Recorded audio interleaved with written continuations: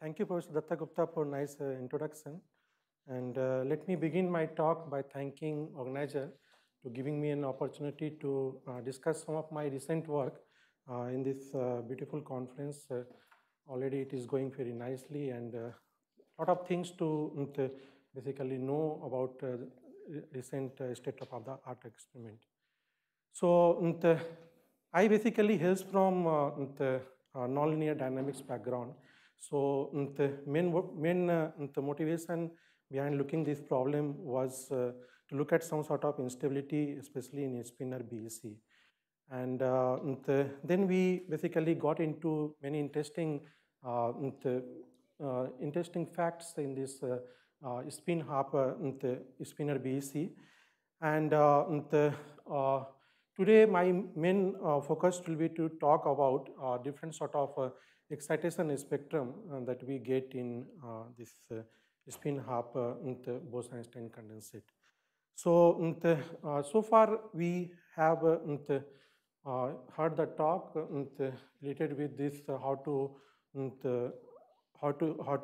look at the light matter interaction, how using light we can basically manipulate the spin orbit coupling inside the matter. But now I'll focus mainly on some of the aspect in this ultra cold atom, where this spin orbit coupling is basically engineered using the light. So I'll discuss some of the aspect of that also, and how those engineered spin orbit coupling play a very important role in order to bring out many exotic physics in the system. We'll discuss about those things. And this work that I'm talking about, this is mainly contained in these two references. So you may have a look to those for details. So this is the plan of my talk. So I'll briefly first discuss about Bose-Einstein condensate. Many of you are already aware, but just for completeness, I'll just mention few of the interesting aspect that when we have the many atom at very ultra cold temperature, how can we basically understand those aspects? And those things can be governed by this Gross-Petersky equation. So I'll a little bit introduce about this main field model. And then I will first talk about the excitation spectrum for very simple system, that is scalar BEC, because in that case, what you will see that we can have the exact derivation about the excitation spectrum, and we can understand the things. So as we go further and further for the Spinor BEC, we'll find that calculation becomes quite difficult, as well as the understanding is not quite the linear thing in those cases. So just to put up the proper base, I would like to discuss about this excitation spectrum for simple BEC system. And then I'll introduce this aspect that how the spin orbit coupling can be observed in the laboratory experiment. And this is totally synthetic spin orbit coupling that we'll be talking about. So here what we'll see that this spin that we are talking here, it is some sort of pseudo spin. It is related with the density of atom in a particular state, and that we couple with the motion of the atom. So continuing in that direction, I'll discuss the excitation spectrum of one-dimension spin orbit coupled BEC, because that will give us some simplicity in the problem and will help us to understand this excitation spectrum for spin orbit coupled system. And then my main focus will be to understand this different sort of excitation spectrum that we get in 2D SO coupled system. And further, I will complement those observations that I get from this analytical solution using numerical solution, which is basically based upon solving the Gross-Petersky equation for this spin orbit coupled BEC. So, with this, I just want to highlight that we get the Bose-Einstein condensate that is totally quantum mechanical effect, and it happens when we cool the system at a very, very low temperature. So this is the velocity distribution, the temperature very high compared to the critical temperature. So here we can see that particles are distributed all along the velocity. As we go near to the critical temperature, then the particle started accumulating at zero velocity. And further, the very, very low temperature compared to the critical temperature, we get this high accumulation of particle at the zero velocity. So in that way, what we get some sort of coherent state that initially these atoms basically have the Maxwell-Boltzmann distribution in the velocity. And then at certain temperature, we start getting the collapse of those atoms in a particular momentum state, and that continue as we go further below the temperature.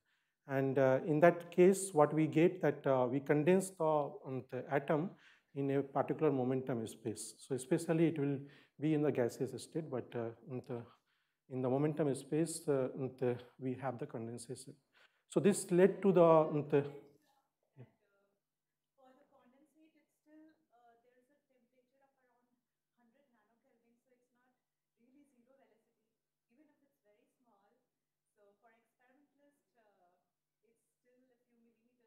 Yeah, I agree. Yeah.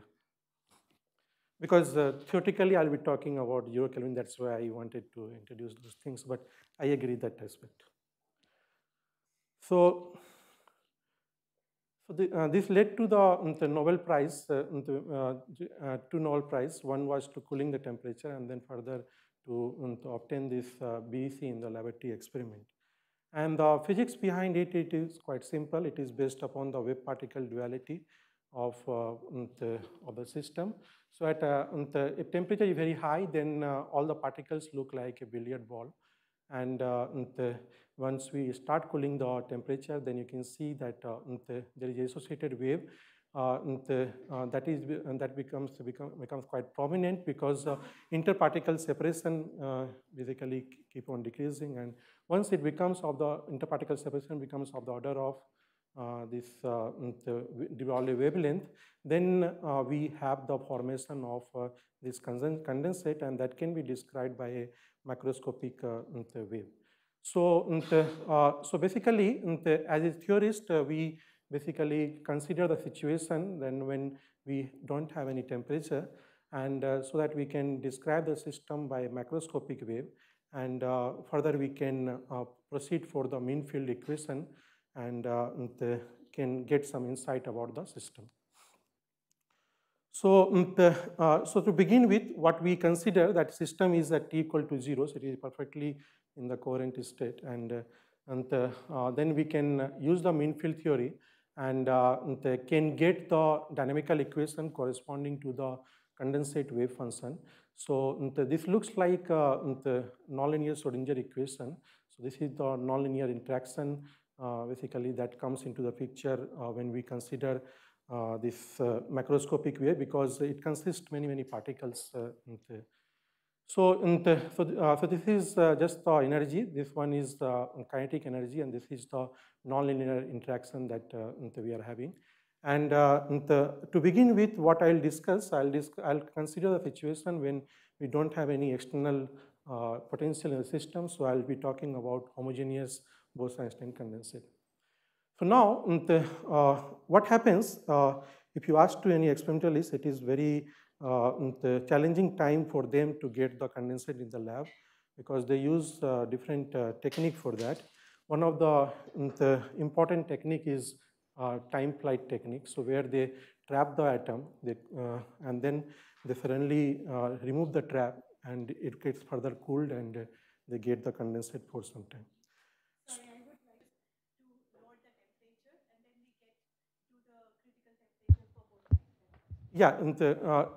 Yeah, I just wanted to highlight those aspects also, because you have to release the trap, and then in that time one need to know about this excitation spectrum, what kind of excitation spectrum it can have.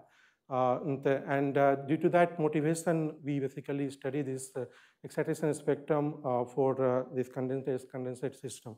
So here, what we basically do that we have the wave function, and we consider that this is the wave function corresponding to the stationary state, and then in that we add some perturbation, which is delta phi, and this is the form of the stationary state condensate.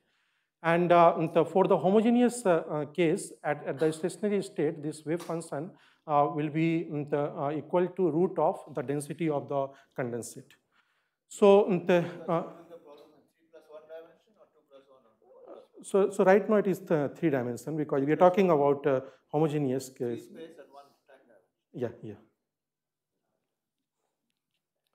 So in that case, what we have to do, that we have to put this psi, which we have written as the stationary part and the perturbation part, into this equation, and we'll have to look at that how this perturbation basically grows with time. So this is the linear perturbation technique that we are using in order to ascertain the stability of the condensate. So what we can see here, that if you put this the perturbation in this equation, then this and this part are quite trivial. But if you look at this nonlinear term, so this will basically contain phi plus del phi mod square, so that we can write it as phi plus del phi star plus del phi star. This will be the mod psi square term that we have, and then psi we can write it phi plus del phi. So here we can see that this will become mod phi square, and this one will be phi del phi star, this will be del phi del phi star, and then we can have this mod del phi square. So in that case, we are only interested to look at the linear perturbation and want to see that whether the system is stable for the linear perturbation or not. So we'll be ignoring any term of del phi which is higher than the linear term. So if you ignore this del phi square, so this whole term can be written as mod phi square del phi plus phi square del phi star plus 2 phi square and del phi. So here we'll put back this term into this equation, and can get the equation for for this delta phi, that will look like IS cross del phi by del t, and the del phi term will come here, and we have this g mod phi square will come, and then one extra term is coming from the back calculation, that this g phi square del phi star, and we are considering the stationary state, so one term will come with the mu, and we have this del phi. So now this is the perturbation that we are talking about. It's a linear perturbation, and what we basically see here, that the original equation here, that is the Gauss-Petersky equation, in presence of interaction that support the momentum conservation. So to basically follow that one, we apply this kind of this form of this perturbation. This is just like a superposition of two plane wave. One is right going plane wave, another one is the left going plane wave, and that will make sure that momentum will remain conserved in the system, and the amplitude of this right plane wave is u, and the amplitude of left going plane wave is v. So now another thing that we can get from the Gauss-Petersky equation, that since we are considering the homogeneous situation, so at the stationary state we have this relation mu equal to ng, because n is here mod psi square, So the G psi square is equal to mu that we will be getting by using the stationary state condition. Now task is that we will put this delta phi in this equation, and now we will be looking at coefficient of this e to the power I k dot r minus omega t and e to the power minus I k dot r omega t in this equation.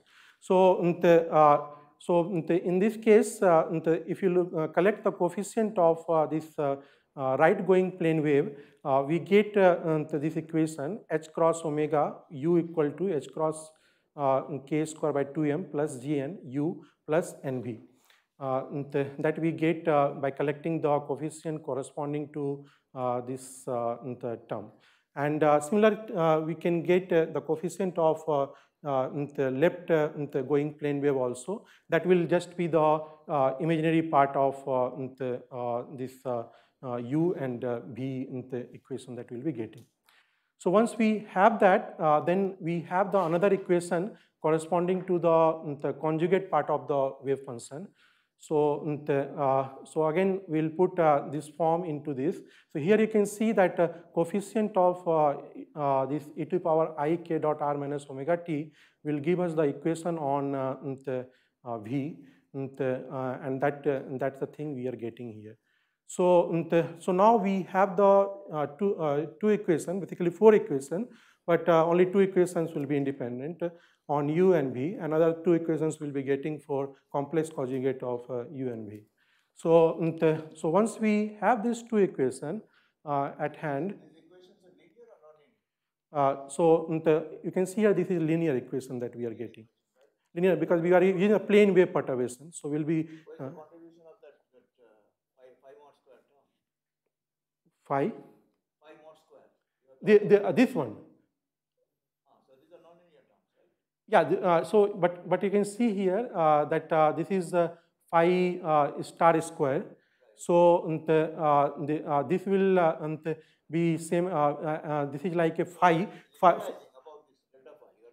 Linearizing about delta phi, and phi square is coming. I'll be using the stationary state solution. That is simply n. So your goal is to target is to study the stability of the stationary solution. Yeah, linear stability. Linear stability. Yeah. Libunov stability. Yeah. So it is just the linear stability that I want to get. So then I have the 2 set of dynamical equation on the coefficient of left plane wave perturbation and the right plane wave perturbation. And once we have that, then we can write into this form. So what we get that this is the perturbation amplitude, and for the non-trivial solution, this matrix determinant should be 0. And once we do that, then we get omega equal to plus minus this epsilon 0k represent here the energy corresponding to the stationary state when we don't have any interaction, and then we get this another term. So what we get, that we get the 2 sort of frequency through which the perturbation will oscillate. One is positive frequency, another one is the negative frequency. And through this, one important conclusion we can make, that suppose if you look at things for very small k, then you can see that this term is going like k to the power 4. So this term we can ignore compared to this particular term. So in that case, omega will be proportional to the wave number of the perturbation. And this thing can be shown that it is nothing but the velocity of light in the condensate, velocity of sound in the condensate. So what we get, that for very small perturbation, we have the phonon-like mode that is getting generated. It's a long range perturbation, long wavelength mode that is getting generated. And this is the feature for superfluid helium also. There we get this kind of the presence of this kind of long range mode. So through this, what we basically observe for very small perturbation, it will behave like a the condensate, and we have the usual propagation of the sound wave, and that we generally get in case of solid system also, where we have the long range interaction. So, so this basically give us an idea that in presence of interaction for very small perturbation, it will behave like a condensate. But if we look at the things for very high value of k, then you can see this term will dominate and it will act like a free particle. So condensate will get destroyed. So through this, what kind of idea we get, that depending upon the perturbation, we can have the transition from the condensate behavior to the non-condensate behavior. So so this is the feature for the frequency that we get for the left wave perturbation and right wave perturbation. And now we'll be interested to know about this kind of mode also, that how this u and v will behave, and this is a feature of the eigenvector. And I want to just discuss this thing in this context because it is easier to get insight for this simple system. Once we go to the spin orbit coupled or spinor system, there we'll find that it is not so trivial to get any insight through the analytical solution. There we'll have to take help of numerical simulation. So what we can basically again do, that we have the two sort of two branch of the frequency. One is the positive branch, another one is the negative branch, and these are the values. So we can basically get the solution of this u and v corresponding to the positive frequency and the negative frequency. So for positive frequency, what we get, that we can plug this omega value into that equation. So we get this u plus equal to minus ng by delta, and delta is this quantity.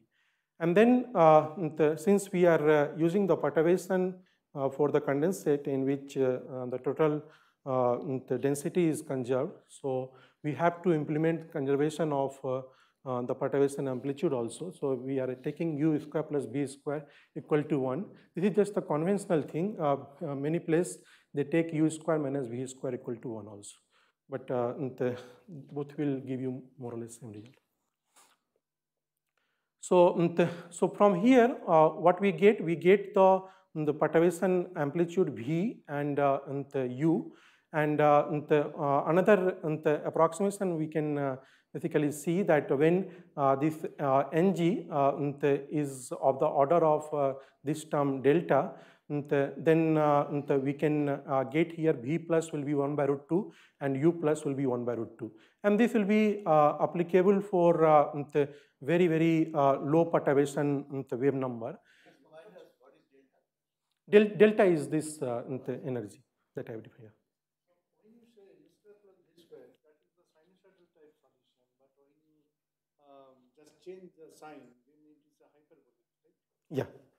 Both will give you the same physical. It's a convention people use because u and v are complex. Some people use complex quantity, some people use real quantity. So if it is complex, they use u square minus v square equal to 1. But both will lead to the same. Yeah, because it's just the ansatz that people use. A convention, just nothing else. There is no well-defined. Only thing that they will have to put some condition on that in order to conserve the total density. So you can see that this thing is applicable for very, very small k. So once we have that, then what we get this u and v that I'm talking here, it is amplitude in the Fourier space. So to get the real picture of the condensate, I can take the Fourier transformation. And you can see that both the modes are contributing equally for very, very low wave number. So in that case, what we get the superposed state of the right going plane wave and the left going plane wave for very low wave number. This kind of feature we'll be exploring more in case of the spinor system, where we'll get the superposition of the spin state for very low wave number. And then we can look at that what will happen for very high k value. That in that case, you can see for very high k value, we for very high k value, this term will dominate. So in that case, delta will go to 0. And once we have the delta go to 0, then it becomes like a plane wave. So that is consistent with the idea of the frequency that we are getting, because for very low wave number, this frequency is like a phonon frequency, and for very high wave number we are getting the free particle. So here for low frequency we are getting this superposed state, and for high wave number we are getting a solution just like a plane wave. So it is uniformly distributed. That was expected because we are using this homogeneous BEC. So this is the two picture. Through this, what we try to basically establish that very simple homogeneous BEC system. So what will be the nature of this dispersion relation and this amplitude perturbation in the different range of the perturbation, like this k value decides the perturbation stage. So depending upon that, we basically have the complete idea about how the perturbation will propagate in the system and how it will behave, whether it will stabilize the system or it will destabilize the system. So now I come to the topic that I want to discuss in today's talk, that related with the spin orbit coupled Bose-Einstein condensate. And in that case, I just want to go through quickly about already I find that audience is quite expert in this thing, but just for sake of completeness, I just want to go through that. We have the magnetic moment due to the spin, and we have the magnetic, so this is spin, I'm talking about the electron spin. So it can have the two state, plus half and minus half state. And then we have this interaction between the orbital magnetic moment and this spin magnetic moment through this interaction, because from the electron frame of reference, we will find the presence of the magnetic field. So it already has this magnetic moment, so that will give rise to some torque, and we can define the corresponding magnetic energy like minus mu dot B, where mu is the magnetic moment of electron and B is the magnetic field due to the electron motion about the nucleus. So once we have that, then we have the spin orbit coupling in the atomic system, and further we can look at the splitting between any state depending upon its the angular quantum number and the spin quantum number, and J here is the total quantum number, and that basically leads to the appearance of the fine structure in the atomic spectrum. So here, as for example, like 3p state, we have the state like P3 by 2 and P half, and that can get split into P state can get split to P3 half and P1 half because of this fine structure splitting, and we can exactly have that idea that what will be the energy difference between this fine structure. Then we have the interaction of the net angular momentum J with the nuclear spin, and that basically we can proceed with the similar line that we did it for the spin orbit coupling, and in that case we have the mu I that represents the magnetic moment of the nucleus, and B here is the magnetic field due to the total angular momentum, that is J. So due to that we have the further splitting between the state, and now this splitting will depend upon J and I value. So here one example is given, and we have this spinning and this splitting, and for every f value we have 2 plus f1, 2 f plus 1 degenerate states. So this is corresponding to just an example for the rubidium, where I is 3 by 2 and J is 3 by 2. So further, if you apply the magnetic field, that will split these degenerate states, and we have the different states corresponding to this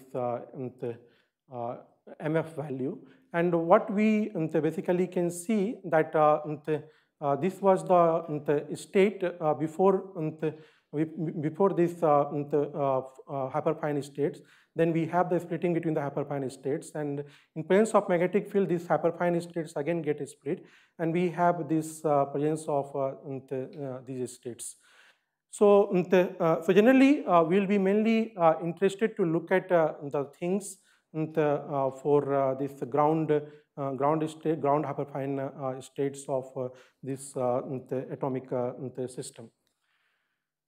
Now, coming back to this spin orbit coupling that we discussed. So in that case, due to this the Lorentz force, we have the magnetic field from the electron frame of reference, and that give rise to this kind of spin orbit coupling for the atomic system. And this spin orbit coupling can be of different type. In solid state physics, it is generally Rashba spin orbit coupling or Dresselhaus spin orbit coupling. So Rashba spin orbit coupling, you can see it didn't respect the mirror symmetry, but this Dresselhaus respect the mirror symmetry. So here the blue basically represent the one the up spin, and this one represent the down spin.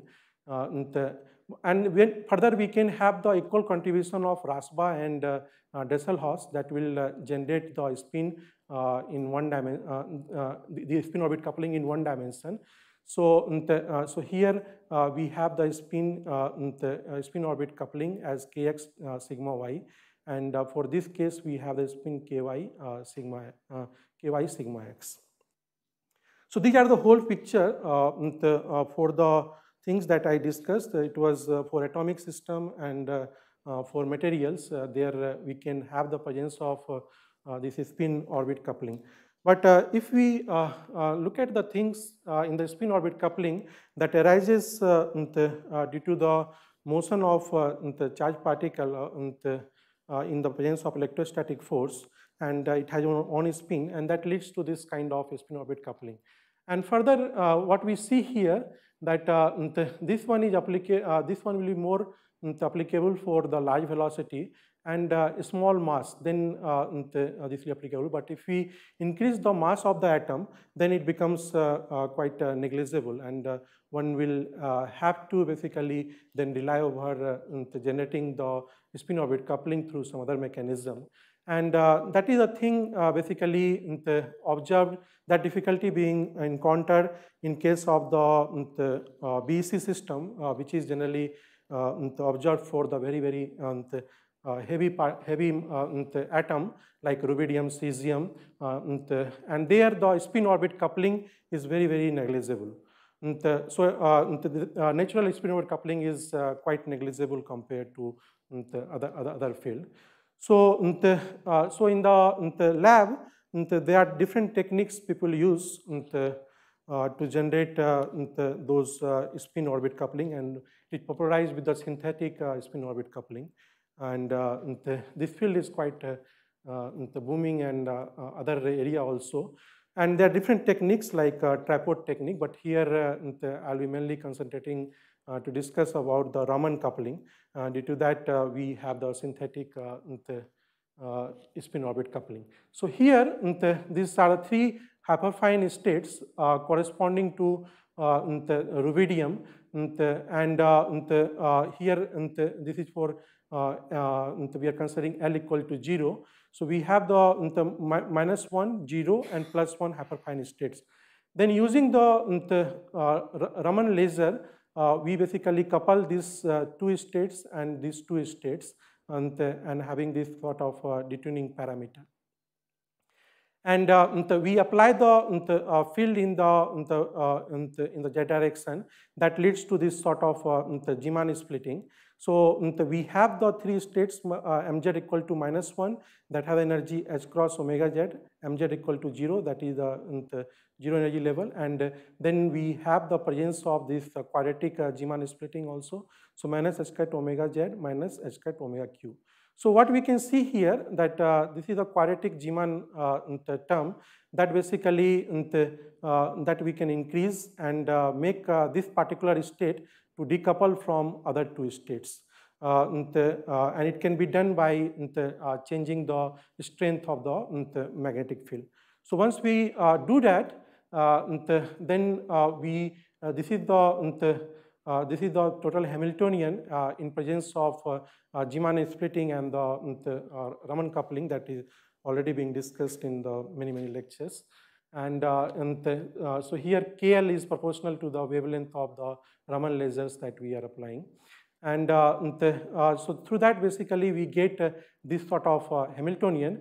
And if we remove this particular state, then we have this 2 cross 2 matrix and 2 cross 2 matrix. So what is being, so this is a final form of Hamiltonian that we get by choosing the coupling between the 0 and -1 state.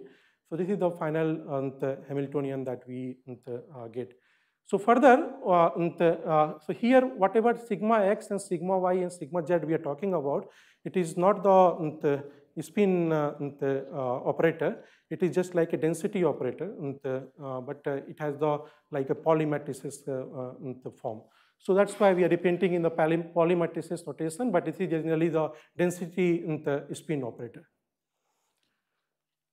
So now we can make this unitary transformation, and that will lead to this sort of Hamiltonian. So here what we see that the spin state that is a pseudo spin state of the particular state is coupled with the linear momentum of that state, and the coupling constant here is simply the strength of the Raman laser that we are having.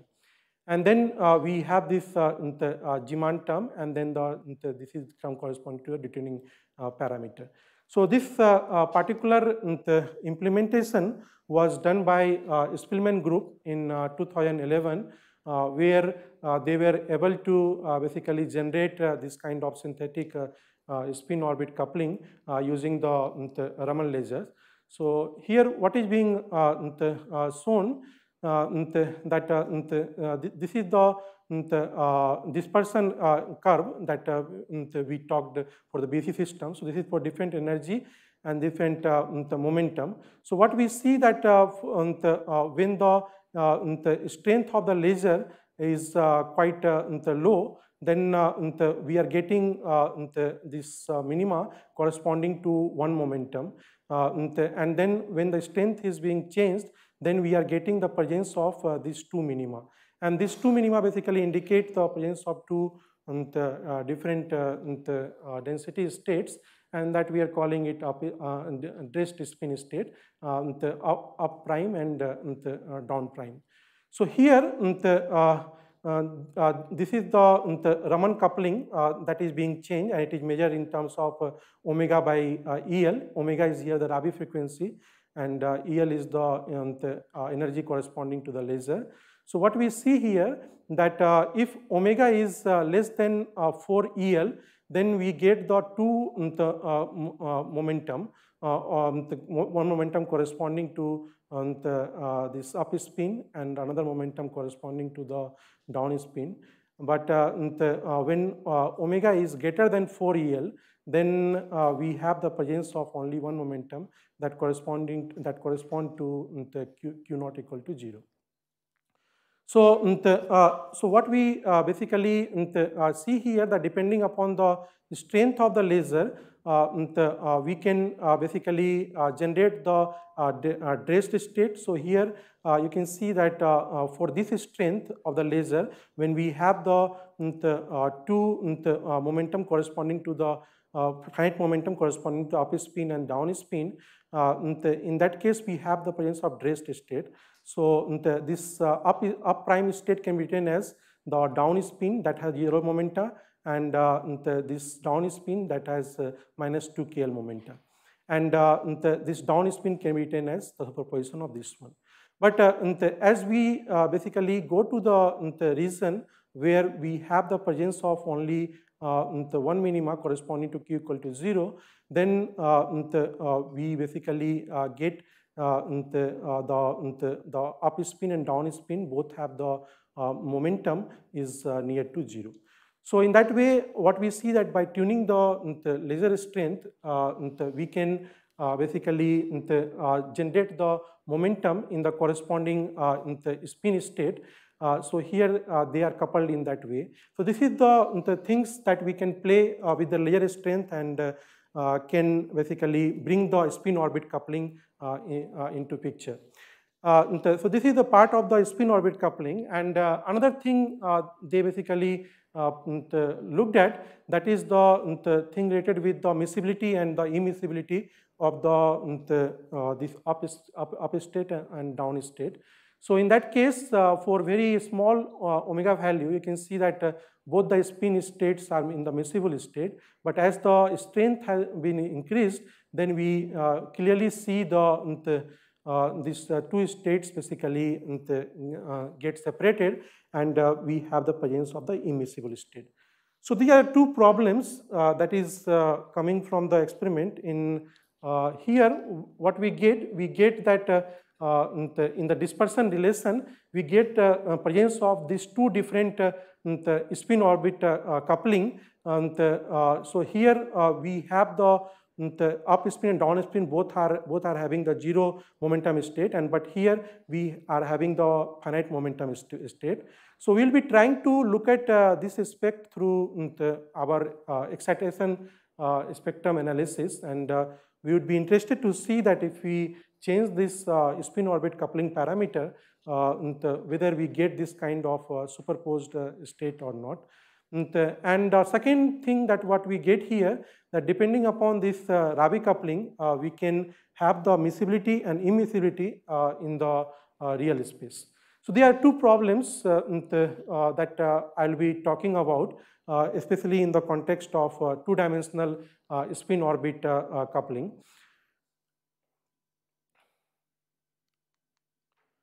So, so this is the Hamiltonian.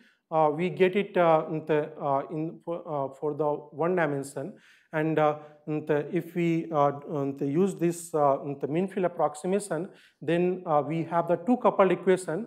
One correspond to the up spin state, and the second one correspond here to the down spin state, and then we will have usual this kinetic part, and this is the part coming from the spin orbit coupling, and this is the external potential, and this part now we have the interaction between the two states. So this is the term corresponding to the up spin state interaction, and this is the term corresponding to up down spin interaction.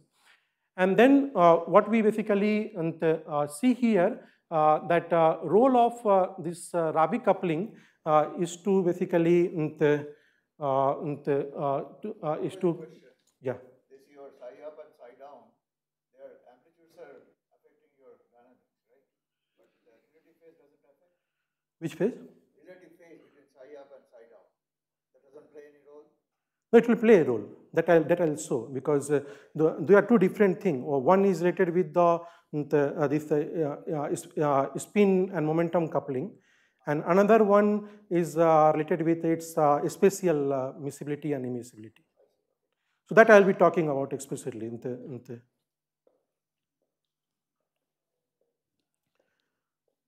So now you can see that the complexity of the problem, now it is coming first presence of this coupling, and the second thing, now we have the interaction parameter, interaction parameter alpha and beta. So for the sake of the simplicity, we have kept it this up-up interaction and down-down interaction same, and up-down and down-up same, but it can be different depending upon the experimental observation.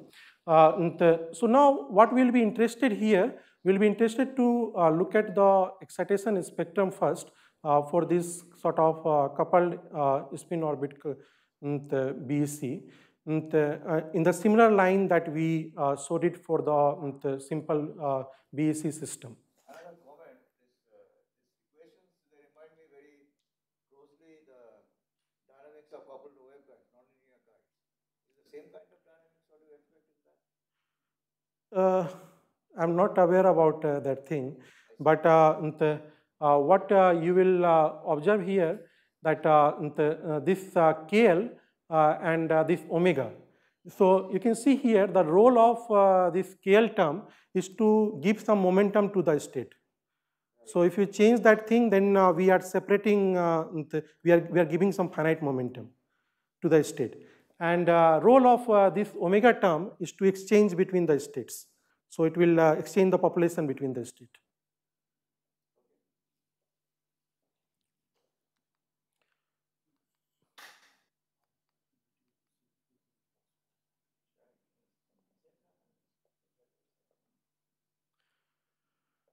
So let us look at this first. What we will be interested now, that we will be interested to look at first the single particle spectrum. Single particle spectrum we didn't talk in case of scalar BSc, because in that case it was quite straightforward. In absence of interaction, it will act like a free gas. So in that case it was quite trivial. But now what we see, that there is a role played by this spin orbit coupling and this Rabi coupling, and that can also can have the similar effect like an interaction. So it can also make the system miscible and immiscible. So in that way, it is pertinent here to talk about this single particle spectrum. So in that case, we are just keeping this alpha and beta, which is related with the interaction strength to be 0, and we will again look at things for the homogeneous BEC. So, so now in presence of two components, up and down, we can write this psi, express this psi in this plane wave form. And once we put this thing into the corresponding BEC equation, we get this sort of equation again. So this matrix will be of this form, that you can clearly see that this is the term coming from the kinetic energy part. This is a term coming from the spin orbit coupling part, and then we have the omega Rabi coupling that couples the opposite spin to that state. So that's why it is coming here. Then again we have omega, and this is the term again coming from the kinetic and spin orbit part. So to get the so using this matrix, we can get the dispersion relation, and now we can see that this dispersion relation will depend upon the coupling parameter KL and omega. So one thing what we can see here, now again we have the two branch of omega, the positive and negative branch corresponding to this sign. So if it is omega is positive, then you can see that with increasing the k value, this will keep on changing monotonically. So it will be no more interesting. But if you consider the negative part, then you can see that the competition between this term, and this term strength will depend upon this coupling parameter KL and omega. So beyond a certain value, this dispersion relation that we have due to the free particle that is parabolic in nature, that will break into the two minima. And that will be interesting, because that's a thing I showed you in the experiment, that beyond a certain coupling parameters, they get this kind of transition between the momentum states. So, so here I have just plotted for different value of KL and omega. So as usual, if both coupling are absent, then this is just like a free particle dispersion relation that we are getting here. But once we tune this KL, in the absence of this Rabi coupling. So what you can see here, one thing, this Rabi coupling later on will show that it just simply breaks the rotational symmetry of the Hamiltonian. So we just wanted to check that what is the role played by this KL. So as I mentioned to you that this simply couples the linear momentum. So it breaks the symmetry here, k equal to 0. Now the moment this will have the split into the two minima corresponding to finite k, so minus k and plus k. And this is the branch corresponding to the positive omega. And that you can clearly see that from here to here, now there is a transition that it was a free particle dispersion relation, but here now, as we discussed in case of scalar BAC, that for small k in presence of interaction, it should behave like a phonon kind of dispersion, and that we are getting here. But apart from that, we get the presence of these two momentum state also by varying this KL value. And then we checked it for the different situation, and we get this gap also starts appearing between this positive branch and negative branch, and further this negative branch also basically have this sort of minima, which is different from here, because here you can see that this k equal to 0, it is 0, but here it has some finite value. So this was the single particle spectrum, and through that we get an idea that what are the effects of these coupling parameters, the KL and omega on the single particle spectrum. Once we have that thing, then we would be interested to look at here the collective excitation. In case of collective excitation, we'll be again following this Bogoliubov answers. So we'll treat this psi j here correspond to the different spin state, up state and down state. And now we have the perturbation again in this form, phi j plus delta phi j, where delta phi is again the superposition of right going plane wave and left going plane wave. So once we have that, then again we can get this sort of equation, and you can see here that now the matrix is not quite straightforward. Because it has it is 4 cross 4 matrix, the 2 component corresponding to one spin and 2 component corresponding to other spin, and diagonalizing this matrix will be a little bit challenging task. So what I basically ask you to do, that you basically consider this is the mu that you can get in the stationary state by simply considering psi equal to e to power minus I mu t root n, and then through that you can get this relation, and just try to get this form of the matrix and what will be the H2 value, H1 value, these are given here. So once you get this matrix, further what can be done, that one can find out the one can diagonalize this matrix using Mathematica. You can do it. You can find out the eigenvalue and eigenvector of this matrix, and can characterize the system behavior for different coupling parameters.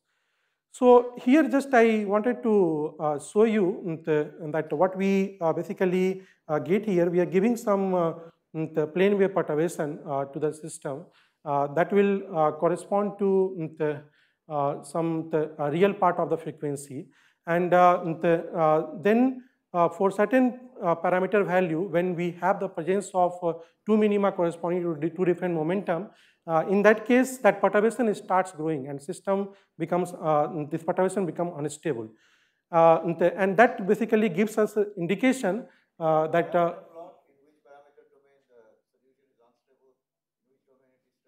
yeah, so that's the thing we are plotting. So here G basically is the imaginary part of this negative frequency. So you can see that once the frequency becomes imaginary, then that solution will grow with time. So any Negative value will be in this unstable solution. Imaginary part, imaginary, because we have a 2 branch. Imaginary part will become, because positive branch there is no point of getting unstable. Okay, so only thing what we get, the instability will come, because here in the negative branch, we get the competition between the coupling parameters and the free particle dispersion release. So once this negative branch of the frequency becomes imaginary, then we can see that whatever perturbation we are giving, that will grow exponentially with time. And then we can say that this solution that we are talking here, it is a condensate solution that is not stable corresponding to that perturbation. So we have the presence of another solution that we can get only through numerical simulation, and I will show you explicitly that what kind of solution we are expecting in the unstable regime. Generally, people expect this a stripe wave, but we have the presence of another sort of solution in the spin orbit coupled to the Bose-Einstein condensate. So here what we show that we consider the KL equal to 1, alpha beta, the interaction parameter 1, and then we vary the Rabi coupling parameter. So what we can see here, KL, this is 1.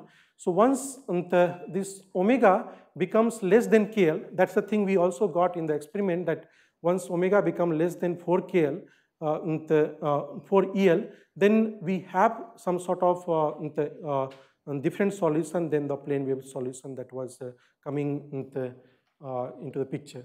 So here we get the similar thing for 1D system. You can see here there is no presence of imaginary part of the frequency for omega equal to 1. Further the decrease in omega, what we can see that this is the range of wave number in which we get the unstable solution.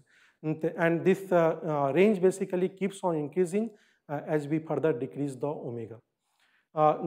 So in that way, through this analysis, we get an idea that this particular excitation spectrum, whether it is stable or unstable, and also we get here the information that for some omega, this is stable for certain range of k value, and then this basically expands. But this one is not quite linear when we vary this KL by keeping this omega to be fixed. So here you can see that for omega equal to, for KL equal to 2.5, we get, this is the range in which we get the instability. Then in this range it is stable, but again for high wave number we get this instability. So all these features are coming because of the dimensionality of the problem. Here we are talking one-dimensional system. So, so now again, if we look at for other values, then we get different range of k in which the solution is unstable. And this is just the phase space that in different value of alpha and beta, this is the interaction parameter, and the different value of coupling parameter omega and KL.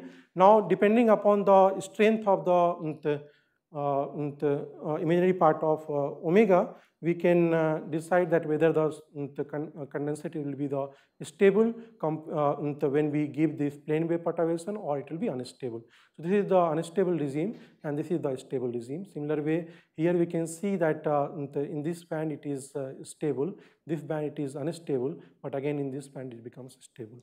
So different the parameter regime, we are getting different sort of features.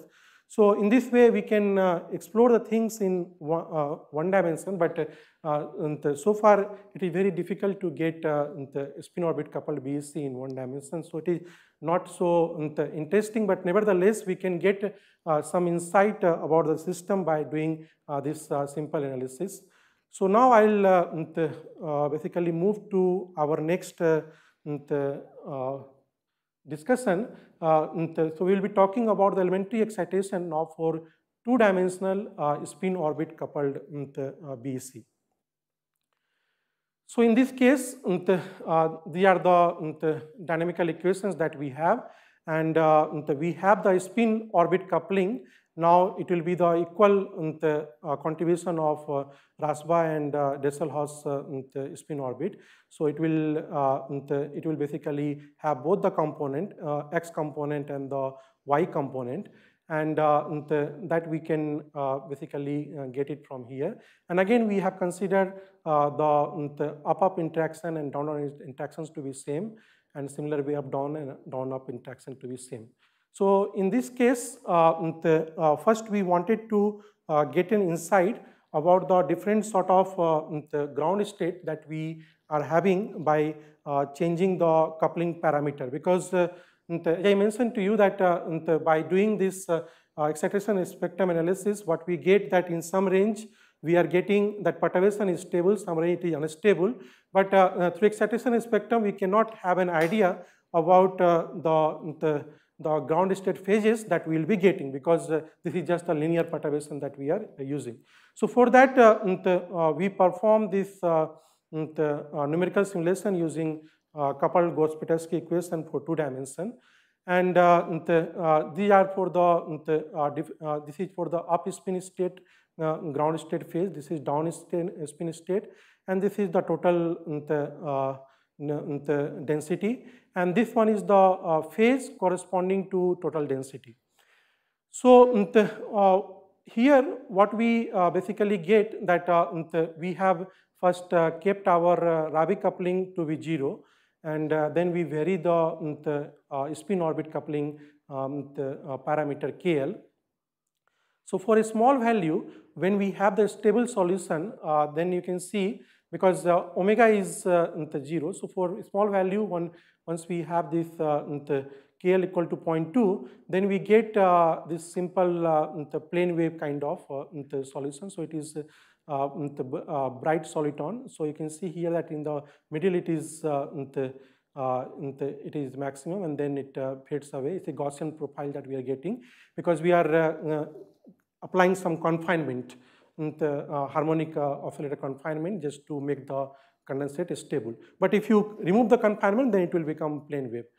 So further, if you change the KL, now we start getting some interesting feature. Once you can see that once the KL becomes larger than omega, and that was the situation in the experiment, then they start getting a different sort of dispersion relation. Then what we get this half quantum vortex state. So this plane wave solution is no more stable, and in this case we get the half quantum vortex, and further increase leads to formation of stripe pattern. So instead of uniform the density, now we get the stripe kind of density in the system, and this will also have a different sort of pattern, like you can see here. In this case, stripe is in the vertical direction. Now it has this tilted behavior, so that's why we are calling it stripe wave 2 solution. So overall, what picture we get here, the kind of regime that was discussed in the experiment, in which they were getting this coupling between the spin and the momentum. So for the finite momentum case, we have the presence of different sort of states. So it is not quite trivial to claim about the presence of different states through excitation spectrum. But through excitation spectrum, we get some idea about whether this particular state will be stable or not. So this half quantum vortex we have just verified using this phase diagram. So here, once you basically complete this circulation, then instead of n equal to 1, we get n equal to half change in the phase. So further, we did it for the different value of the coupling parameter. So we considered the omega equal to 0.5. And once we switch on the coupling parameter, then you can see that this plane wave exists where we have the stable solution, but in the unstable regime, again the solution changes. So it depends upon presence of the Rabi coupling, or whether it is present or it is absent. So in that case, we get the presence of half quantum vortex, elongated plane wave, but we also get this kind of intermediate wave, like elliptical kind of this condensate. That was absent when this omega was 0, or the Rabi frequency was 0. And further, for high value, we get some different pattern of the stripe wave that we are calling it the stripe wave 3. So through this, I just wanted to convey the kind of complexity that we get once we do the full numerical simulation, the kind of regime that we are talking from the excitation spectrum point of view unstable, that regime has a different sort of presence of ground state. And that is not quite accessible in the experiment, but numerically we can tune a parameter and can get the behavior. Because in experiment, generally they get this kind of stripe pattern, and all these patterns that I am talking about is still not accessible in the experiment. So then this was for the different strength. So we first consider that this up spin interaction 1 and down spin interaction 1. But then we considered beta to be very, very high.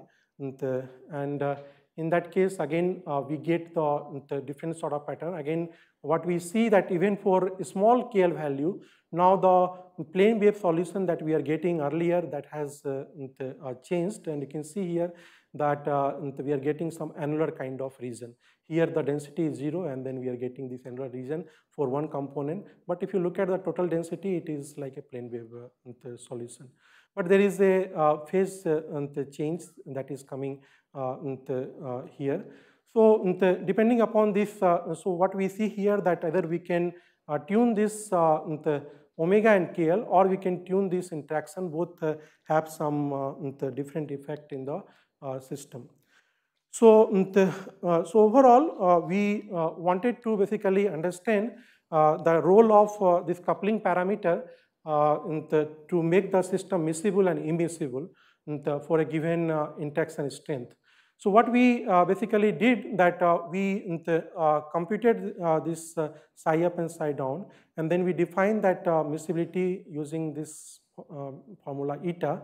So what you can see that if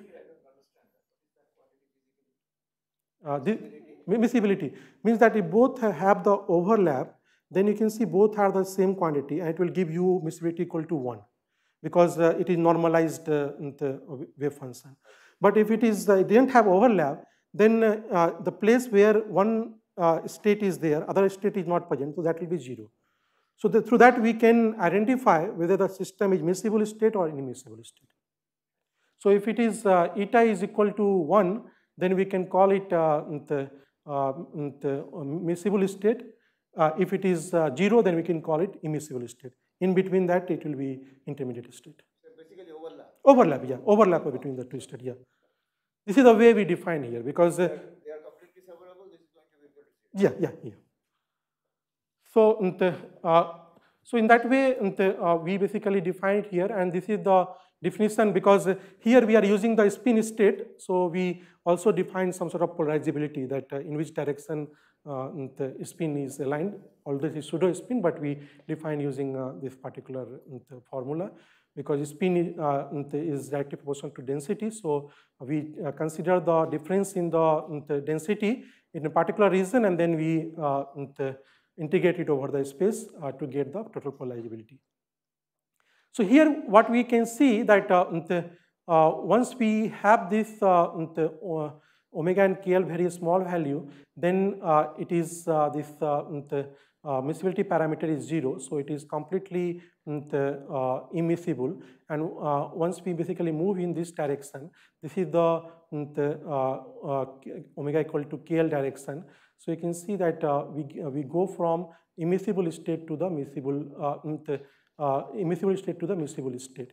So that particular through these studies, we are able to get a clear picture about the system that was observed in the experiment, that depending upon this omega KL, they get this kind of miscible and immiscible state. And here also we can define this polarizability, that how it changes with different coupling parameters. So now we tried to look at some sort of the transition between the miscible and immiscible state by changing this different coupling parameters KL. So we varied this KL 0.2, 1, and 1.5, and this is 1 minus eta. So if eta will be 1, it means that when it is miscible state, then it will be 0. So in this range it is miscible state, and then you can see that it is having some sort of critical kind of behavior, but we are not able to fit it with some exponent, same exponent, so we are not calling it some phase transition, but we are getting that above this for a given KL, above certain value of omega, it is perfectly miscible, and then it becomes immiscible. And this value basically changes upon varying the coupling parameters. So after talking about these different ground state and discussing. You want questions? You have to finish up in another 5 minutes. Yeah. So now I'll be discussing about this excitation spectrum for this two-dimensional spin orbit coupled BEC. So in that case, I'll first proceed with this single particle spectrum. And here I have just plotted it for the different coupling parameters. So you can see when omega and KL are both 0, then again we are getting this free particle dispersion relation. Once we change the KL value, then you can see that although we get that it is breaking into two different minima at finite value of k, but still this rotational symmetry is maintained. So, so this is in the k's direction, this is in the ky direction. In both the cases, we get the minima at equal height. But once we change the omega, then you can see that some sort of rotational symmetry is broken. So in the ky direction, we are not getting any breaking of these two minima, but in the kx direction we get the breaking of two minima, and here we are getting some sort of roton kind of feature that is also observed in the case of superfluid helium by changing this parameter. So through this single particle spectrum, we get the presence of phonon as well as roton kind of roton and maxon kind of feature in the system by changing this coupling parameter. Then in a similar way, we perform the analysis for this collective excitation, and in that particular case, again we will proceed with the same kind of formalism, and now you can see it is becoming more messier and messier.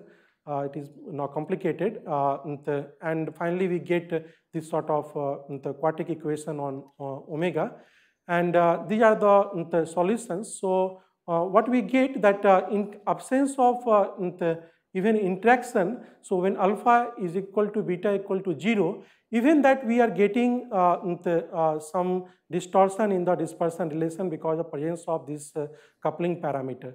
So this red line is for the real part of the frequency, and this blue line is for the imaginary part of the negative frequency, and this one is the real part of negative frequency for finite interaction. So what we get here that we get the presence of this roton mode, maxon mode, as well as this phonon mode when we don't have any interaction. But once we include some interaction, then what we get that we get the presence of imaginary solution in the omega negative, and that correspond to the instability of the ground state for that sort of perturbation. Further, we calculated the eigenvector in this particular case. So what we basically get that once there is no interaction between alpha beta is equal to 0, then you can see that we are getting the presence of either up spin state or the down spin state at any value of k. So this we are calling it as density state, because this is same like a scalar BEC, because there we have the presence of only one state once we have the plane waveguide stable solution. But once we get this kind of unstable solution, then you can see that we get this kind of state where we have the presence of both the state, and then their spin get basically exchanged. So in this range, you can see that there is presence of up spin state, the down spin state is 0. But for positive value, you can see the presence of up spin state, down state will become 0. But in this intermediate value, we can see the presence of both the states. So this we are calling it as a spin state because there is exchange between the spin polarity. And further, if you look at things in the ky direction, it looks more interesting that in this range you can see some sort of oscillation. So there is a exchange between the spin states. So here you can see that this spin state becomes higher, this one goes low, here this becomes higher, this becomes low. So we get this sort of spin exchange in this particular range, and that is possible for once we switch on this omega and KL. Further, we look at this spectrum by varying the Rabi coupling for a given KL. So what you see here that as an experiment, for low KL value, we have the instability phase. It means that it is not a free particle, the plane wave is unstable.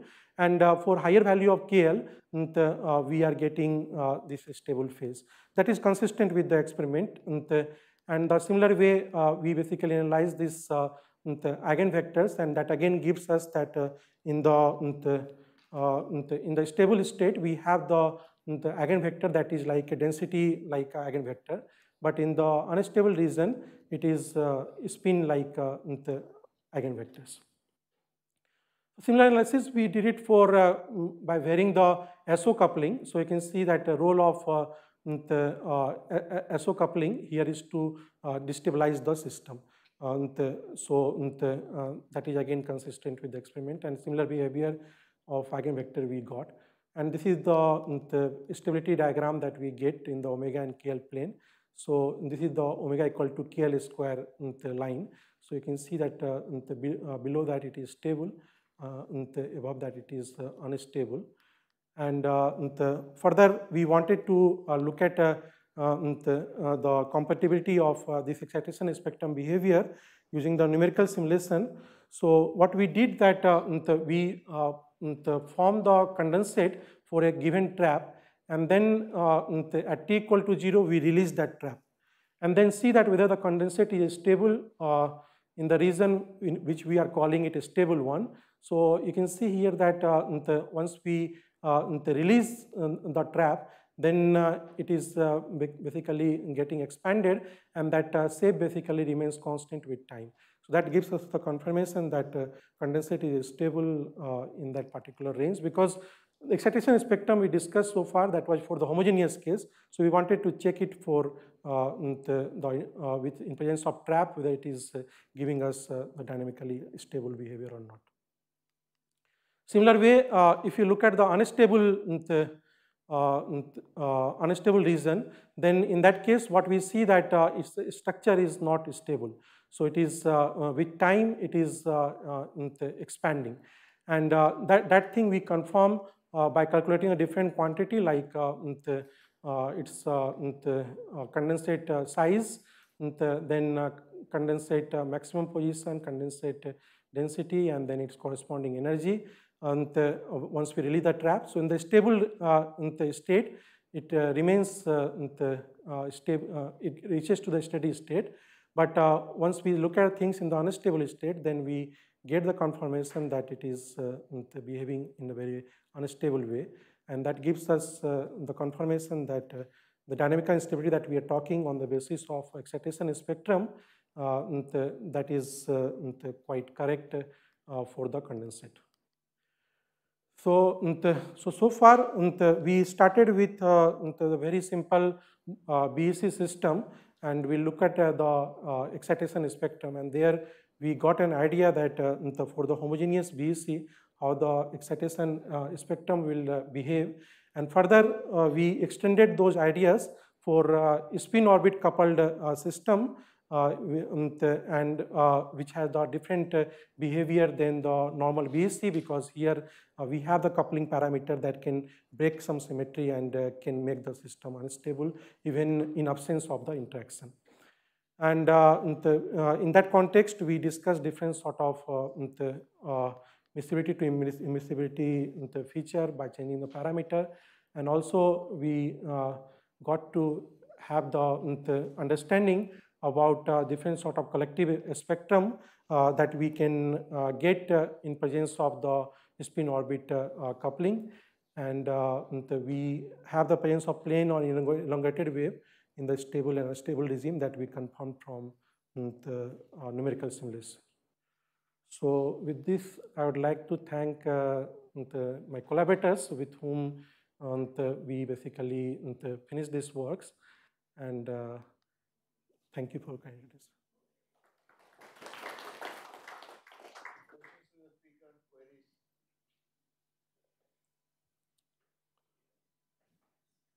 Yeah.